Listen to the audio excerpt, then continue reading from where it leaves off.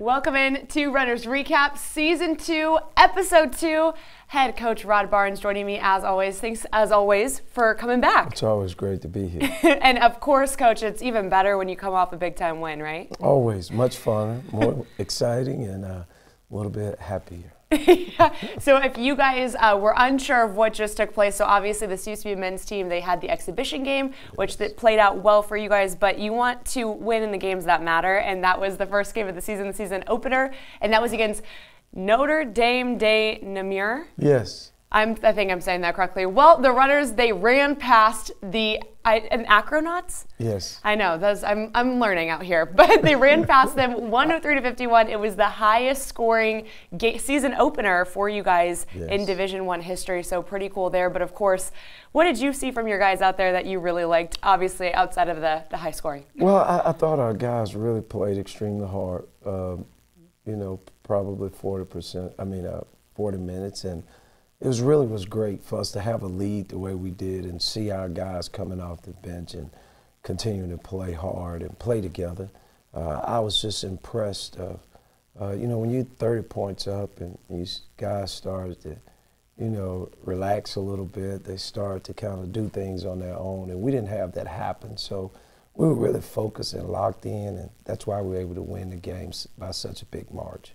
And the stat line that really stuck out to me, not only fast break points were something that you guys managed well, but off the bench. I believe it was 60 points coming off the bench. So what can you say? That was something that you guys also had as a success last year. Yes. But also, how does that manage into who your starting five is? Is it going to be the same, and are we going to see the same guys coming off the bench as we move forward here? Well, I think as we move forward, it'll change because I think we have interchangeable parts. I think because we have a team that's very versatile.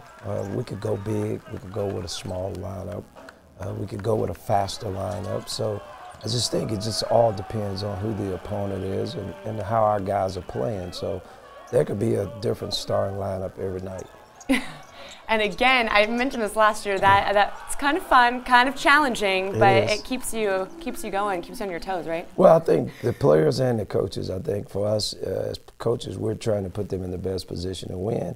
As players, that means they need to be ready. So all of us are kind of, like you said, on our P's and Q's. And it makes it exciting, it makes it fun, it makes it interesting, but also it's a tough when you're having to make those decisions from game to game. And one guy who's been a standout in both of your games, Taze Moore, so the guard coming back here, he is one of those players coming off the bench, but he put up a career-high 18 points. He had 5 steals in the game. Always an electric athlete out there on the court, that's for sure. But what can you say about his growth in the offseason that's made him prepared to start this season off hot? Well, I think he's just trying to take the responsibility of scoring a little bit on his shoulders, but he's also giving us leadership. I think one of the things for him, he just feels like it's his turn. He's been behind some really good teams and really good guards, Deidre Brazil, Jalen Arrington. He's played behind those guys and watched them play and develop. And I think now he's finally really healthy. And it was really tough for him both physically and mentally. And I think physically he feels like he's as good as he's been. And mentally I think he's recovered. I mean, that's a tough injury, and to be out that many days and not being able to play, I think right now he's in the best place that he's been both physically and mentally. And Coach, I've always wanted to know this. So head coaches always say usually when you start the season off, you can see whether it be, the women's basketball team, they knew some of the players that were going to be, coming in hot. Obviously, you could say that too. What is it as a coach that tells you that this athlete is going to have a great start to the season? What are you guys seeing when you say, hey, they had a great off season, they had a great summer? Well, it's, just the work, the details, how they go about being really consistent on a daily basis. And you could just kind of tell there's a feeling there with them, but also as you watch them, the mistakes or, them playing really well and having a good feel, asking the right questions, really engage while you're coaching. So you know quickly, whether it's in the game or in practice, when you say something, they can understand it in a way that they can show it out there and perform it on the court. So like Taze, he's been one of those guys that just kind of feel every day that as we're getting closer to the season, you can see him a little bit more focused, but then in practice, he would just go stretches where he was playing like he was playing the other night. So you just feel like, and it doesn't happen just one time, it continues to happen. So basically, coach's intuition. You're just Intuition. that good. Well, I don't know if that's it or not. We hope when we say something that it actually happens. Yeah, and then when it does, we're all like, wow. That's really what it is. Well, we love that, Coach. And obviously for you guys, seeing some new faces on the roster this season and getting to see some big-time minutes from them. So, of course, one of the first guys I want to talk about, DeMonte Buckingham. So he obviously is kind of a new face. He's been on the team, but he's a new face on the court. And then along with him, it was Allen out there that was showing out. So for those two guys kind of holding it down at the guard position, what have you seen from them, and were you expecting them to be as ready to go? Well, I still don't think Buck is really, neither one of them, I should say that, or Cam, really playing away right now. I don't sense that feel like I do with Taze Moore. I sense more of a feel of both of those guys are still trying to find their way. Taze is a little bit more comfortable, you know, in what we're doing. But they're really good players, and we just expect as the year goes on, people are going to see them play better than what they played the other night. And, you know, both of them have been consistent in their work, which is a good thing. And they're both really easy to coach, which that's another good thing. And they work hard. They're in the gym as much as anyone. But they've both been off almost a year from just live action. So it's just going to take them some time to get their rhythm right, which I think it will result in our team being that much better. And of course, everyone was anticipating to see the big guys and how they move out there. Sean Stith, that's how you say that, Stith? Yes. Okay, so he obviously had a big game, but of course, just the difference on the court, you can see it in the paint. You guys really wanted to work in there, and you got to do that with this past game, the past two games. So what have you seen from the big guys, and what kind of improvement do you see that they can make over the course of the season? Well, they both are different. I think they've started off both playing well because every day it's about in practice. I mean, you would have to imagine seeing those guys for 2 hours going up against each other. It's very physical. They both are very competitive. So sometimes we have to stop practice or, you know, tell them, hey, guys, you know, we want to stay healthy. Don't hurt anyone. But they're different, which makes it good for us. Ronnie is more of a real defensive rebounder, good screener. Sean is more of an offensive player, really good. He has good feet around the basket. The big thing for Sean is he shoots free throws really well. I think the other night he was like 12 or 13 or something like that. So they're different, but they make each other better. And I just think that's why both of them are, you know, off to a good start, because every day it's really competitive between those two guys. Yeah, so Ronnie Reedus, again, we saw that physicality out there. And then with Sean, he has the touch. Yes. He maybe could have helped out Shaq out there at the free throw line, right? I mean, he's pretty good, and he laughs about it. You know, he taught the kids, the players about telling them, like, hey, I'm a big guy that can shoot free throws, and I'll challenge any of you guys.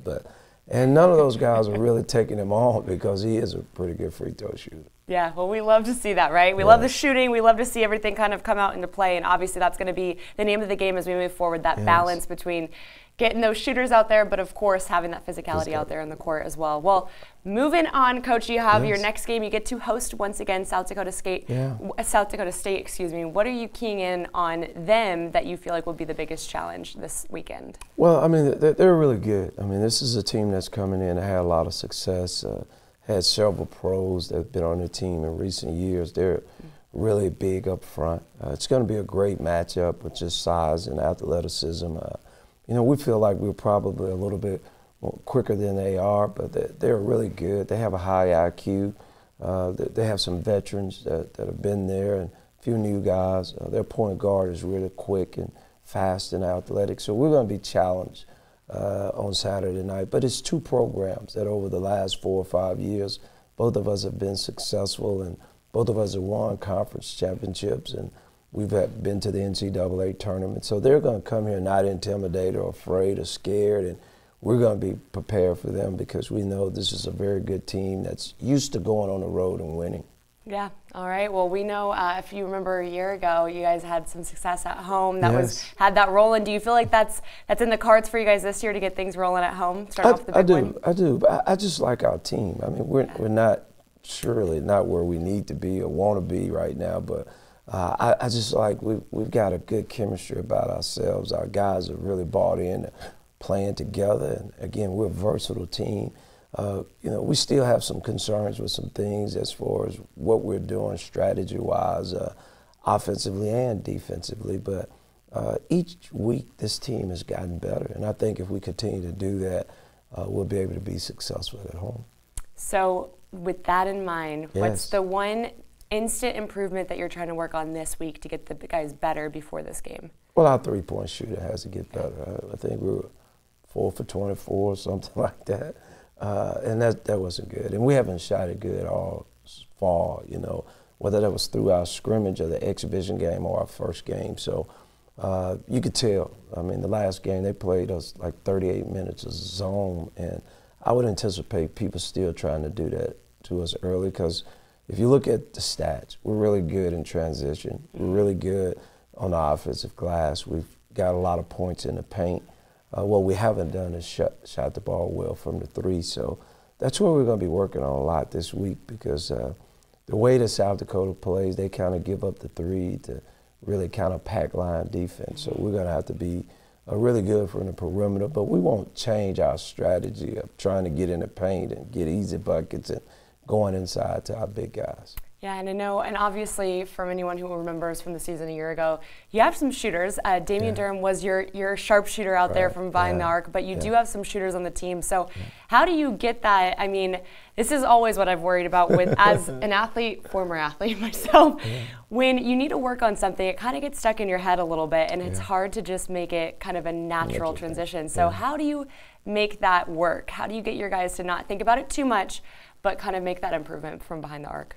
Well, first of all, if I could, I would bottle that up. Yeah. And I would sell it, and I would become a billionaire. I think we talked about this last year. But I just think we don't put pressure on them. We always talk about playing to our strength. We're a very physical, athletic team right now, that we're scoring a lot in the paint. We're scoring a lot in transition. So we want to make that better. But we'll work on our perimeter shooting. But I just think, like you said, it has to come naturally. Right. And if someone continues harp on, this is what you got to do, this is what you got to do, a lot of times it puts more pressure on them to play. And I'm not really trying to do that. I probably put more pressure on the other end about defensive stops and rebounding and helping each other. So they are more concerned about that than they are shooting threes. But I just think our team see it. We talk about it. They know it. They realize it. We studied it, our stat sheet and personnel, and what we're doing percentage-wise, and we have goals that we want to reach each and every night, and we haven't done that with our three-point shooting. Gotcha. Well, I heard you talk about pressure. Yeah. Can I put you in a pressure-filled situation right now? I'm ready. Just as long as you know that it's coming back, okay? Yeah. So we're changing it up. I'm calling this the 5 fast break questions, because when we talk about the runners, both women's and men's team, it's all about that fast break. So I'm going to give you 5. You got to answer quick. Okay. You feel? I'm ready. Seat is heated. We're ready. I know I have my cheat sheet here. So my first question for you, Coach, is what is your favorite college venue to play in that hasn't been your home court? Oh, Florida Gators. That's where I was. Now probably Grand Canyon. Okay. Yes. What's the most challenging college venue you've ever had to play in, whether that be as a player or a coach? Rupp Arena, Kentucky. Yeah. Here, obviously, New Mexico State, because we haven't won there. So hopefully we can get that done this year. All right. And then what is the best college tradition of an opponent that you've seen and witnessed, whether it be in these environments or that you've seen them do, during their whole season, that you really respect? Oh, wow. That's a tough one. Oh, wow, that's tough. Probably the Gator chop. I think that's what they call it. That's intimidating when you're a coach or a player to have the students right there on top of you and they're doing that chopping thing. So that's probably the thing that's But you guys got the runners. So. We got the runners up now. Not really intimidating, but we're here. The intimidation is the fact that you run over your opponents. Yes, we got that. All right, Coach. So if there was, like, let's say, a Coach Carter movie about Coach Barnes, who would be the actor to play you? Samuel Jackson. Okay, that was easy. It's like you had that right there. You're waiting for that question. I probably think about it later and go, why did I say that? So. And that question comes to you via Matt Lively, our new sports guy. He wanted to know. Okay. So we thank you, Matt, for that. Yes. All right, Coach. So speaking of movies, what's one of your favorite movies that you might be a little embarrassed to say is one of your favorites? American Gangster. American Gangster. Yeah, hey, that's it's totally cool. opposite of what people would think I would be watching, but it's maybe my favorite movie. All right, that was of 5. all time. That was 5 questions. You made it through. I made it. I was gonna put the pressure on you, make it really quick, and you just have to answer, and that got you Yeah, going. but I'm trying not to take too much pressure. It's trying to take it off as I'm doing with our players. Well, with that, we're gonna go into bonus time. You can flip it around. You can ask me a question. Okay. Well, my question would be, being in this particular job, if this was not what you were doing, what would you be doing? Sleeping. No. I know. I knew your question. I was just like, that's the first thing I think about. What would I be doing if I wasn't at work? Sleeping. Yeah. Let's see. I gotta think about that. That's a tough one because I would want to say. So there has never been a second option. Like it's always been sports. So I would say if I would have gone the way of being a professional athlete, that would be the other option if I wasn't doing this. But let's say if I took sports off the table, I don't know. It would be maybe something. I would have to be in some way helping people. So whether that be in the health industry, that was something I looked at in college before I got into this. So doing something, I interned or volunteered at a hospital. I mean, but I don't know. I mean, you're talking to an indecisive person. You can't say, I don't know. I know. This is the hot seat. We need to know. I don't know, does it count? What? Yeah, maybe something like a nurse or a doctor, something like that. But again, I would be like, well, now I'd have to go back and be like, well, I'd have to be really good at science, and I think I was okay. With the right teacher. Can we say a nurse? Yeah. I would want to do something, honestly, I would want to do something that's helping people. And again, I do like the aspect that this job, I feel like I get to do, I'm not so much helping people, but I get to share stories and it's really fun. So I kind of lucked out. Okay. So I'm enjoying this. Okay. So can I just say that? I'll just, no other option. I did pretty good today. Tough question. All right. Well, thank you as always, Coach. Thanks for letting me question you about the season and about other random stuff. We love that. And we will be here next week. But until then, we're doing every other week. So we'll see you in 2 weeks so we can let you guys travel. But we'll catch up with you, see how you've been doing. And as always, thanks for joining us, Coach. We'll see you guys next time for Runners Recap.